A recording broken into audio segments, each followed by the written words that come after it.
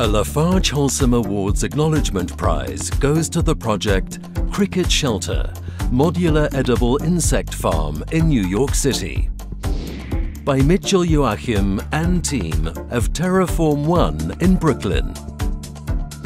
This pavilion is a demonstration of an urban farming system that minimizes the ecological footprint of protein-rich food production.